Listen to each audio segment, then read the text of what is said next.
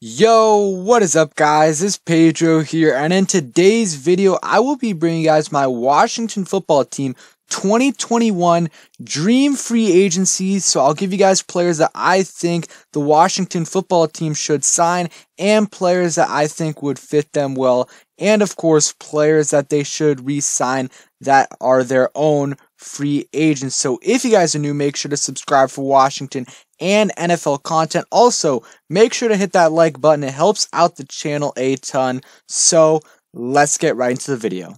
Okay, so the Washington football team is in a very good situation cap-wise. They sit around $39 million, according to Over the Cap. Could be a little bit more, could be a little bit less, depending on when you guys are seeing this video. So they have a lot of cap space to work with, especially this season when you're going to get players at a discounted price, or, at least some of the mid-tier players, because a lot of teams don't have much cap space, and a lot of these veteran guys are going to go for a lot cheaper than they normally do. Obviously, players like Kenny Golladay, Corey Davis, guys like that are still going to get a lot of money, but the veterans might get a little bit less. So like I said, Washington is about $39 million. So we'll start with some players that I think they should re-sign, and then we'll get into guys I really think would fit Washington really well and would be my dream free agency. So obviously they couldn't get a deal done with Brandon Sheriff, and that's unfortunate, not only because he's only going to be here for this year if they don't work, out that deal, but also his base salary is over $18 million. If you do a long-term deal, if you do a long-term deal, you can lower that cap hit significantly and maybe get it to 14, maybe get it to 13 million a year. You see Chase Roulier's deal, and it's only a base salary of 1.6 million. Obviously there's some other things in there as well. 1.6 million. So there's things that they can do, but they can't do it if it's a fully guaranteed salary, and that's what it is when you get franchise tags. So other guys I do think the Washington football team should re-sign, and they already started to do this. They tendered Cam Sims and Kyle Allen. Cam Sims is a restricted free agent. John Keim, corrected this tweet later, but I think that's a good move. You bring Kyle Allen back for about $850,000. That is super incredibly cheap for Kyle Allen. I think that's a very good move.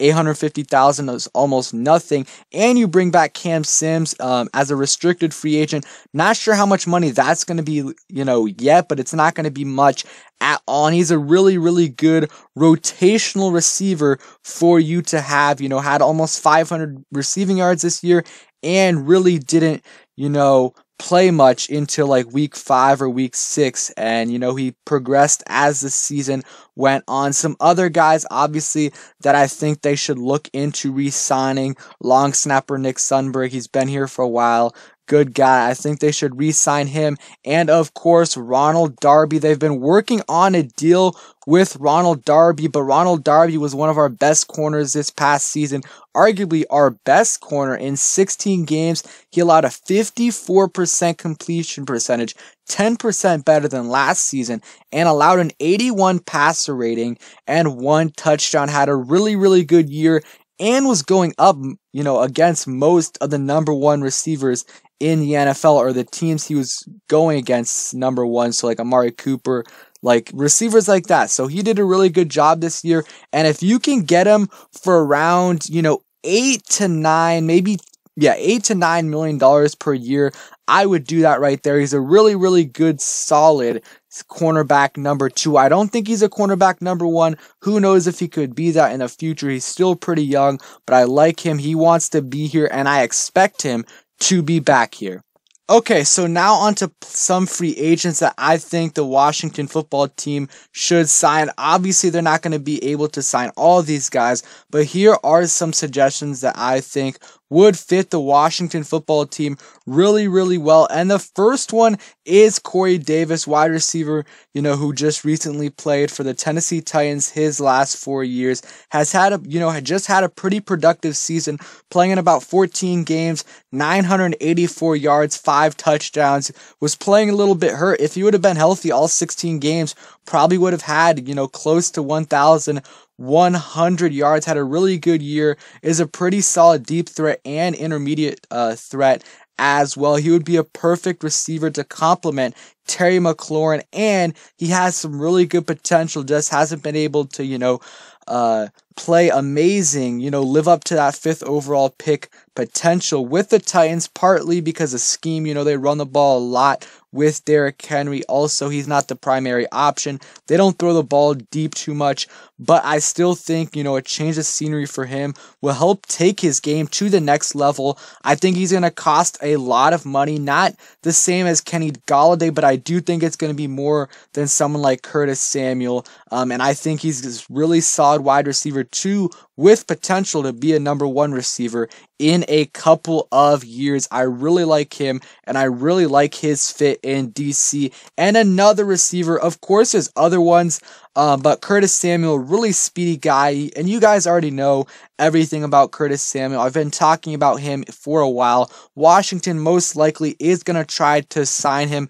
Obviously played in Carolina. We all know that whole deal. 850 yards this past season receiving, 3 touchdowns, also had 200 rushing yards and 2 touchdowns, so had 5 total touchdowns, over 1,000 yards from scrimmage, had a really solid year, fits with Ron Rivera, the culture, played with Terry McLaurin at Ohio State, and also fits in Scott Turner's offense and would be a really good player to have and a really good weapon, a really good, guy in the slot for us. I think that would be a good receiver. There's obviously some others that Washington could sign. I do like Marvin Jones. I've heard Nelson Aguilar. I wouldn't be upset with him. I'm not too in love with that, but now let's move on to some tight ends. And there's a tight end I really like, and Jonnu Smith, also from the Tennessee Titans in 2020, had his best year, 448 yards, 8 touchdowns, and also had 1 rushing touchdown. And he started off the season really, really hot, but the middle to late of the season, he was really dealing with a lot of different injuries, which, lowered his production, was on pace for probably over 600 yards, almost had 10 touchdowns, would be a really, really a good compliment with Logan Thomas. And I honestly think Jonnu Smith is a number 1 tight end in this league. I think he can be a good starter. And, him and Logan Thomas could battle it out. And I think even them both on the field at the same time is really good. And Jonnu Smith is probably one of the, most high-profile tight ends this offseason, along with Hunter Henry's. But he's going to be much cheaper than Hunter Henry. But at the very least, we need to, get a second tight end, and someone that could do that also is Gerald Everett. He's going to be cheaper than Jonnu Smith and Hunter Henry, and would be a really solid backup. 400 yards this past year, 1 touchdown, also had one rushing touchdown, and I believe that was against us. I think you just really need a backup. Logan Thomas is really good, a really solid tight end, but behind him, we really have no one, so I think you got to add someone, whether it be in the draft or whether it be in free agency. You can't go into the season with just Logan Thomas and, bring back Jeremy Sprinkle if they decide to do that. Gotta have someone else, and I know they have Thaddeus Moss, but they need also someone else besides that. So that's it for the offensive side of the ball. There's a couple quarterbacks that they could go after, but none of them would fit, my dream scenarios.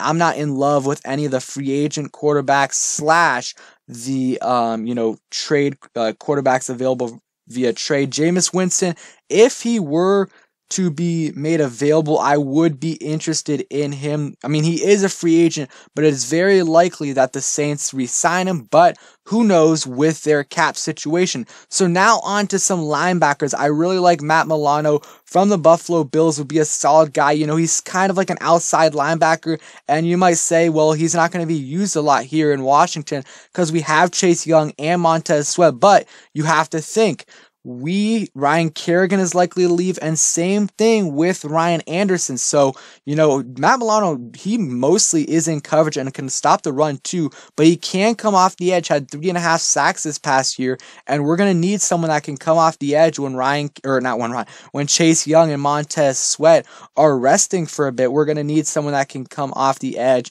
and he can do that, get to the quarterback, and of course, some solid coverage. He would be a solid linebacker. You would still need to find your answer at the inside linebacker position.